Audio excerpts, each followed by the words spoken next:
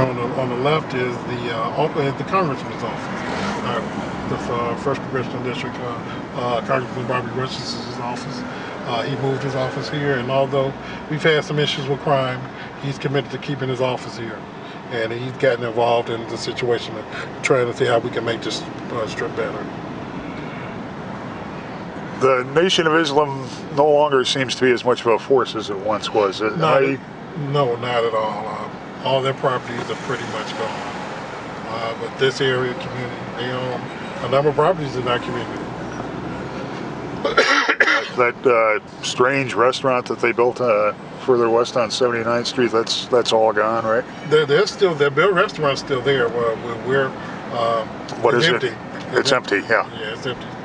There's a lot of legal issues going on with that. And here's a great terracotta facade on this building that really needs some cleaning and some restoration. Yeah, this was a beautiful building. You don't see that kind of thing being built anymore. Oh no, not at all. This is one of our great buildings.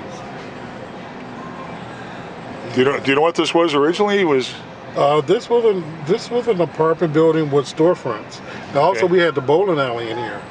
They had a bowling alley in the basement, where you see this awning. There's a basement bowling alley, had a 16-lane bowling alley, and for years. So the buildings had gone through a number of different changes. You see a lot of the kind of uses you see all over Chicago. Cellular phone stores everywhere. Yeah. Whenever I shake your phone store.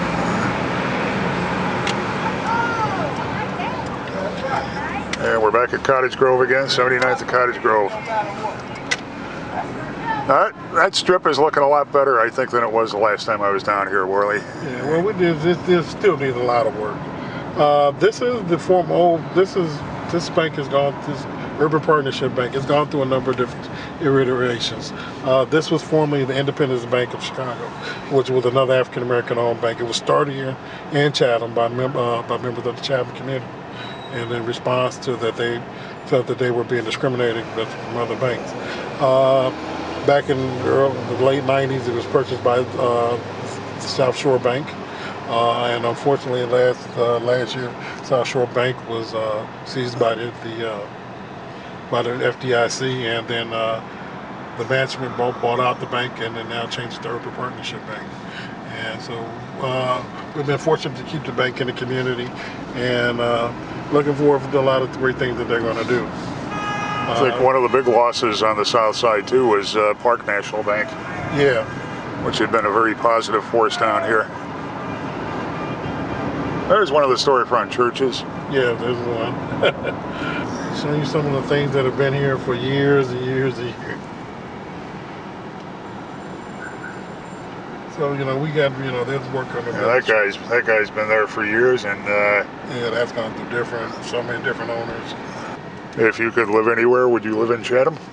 Oh yeah, I made a conscious decision to come back here. When I met my wife, she's from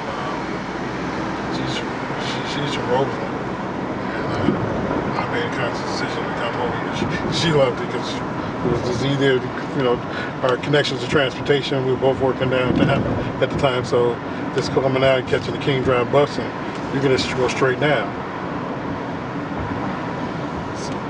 How long a commute to downtown? You can also catch the right, you catch red line up. Right. Taking the King Drive bus takes you about 45 minutes.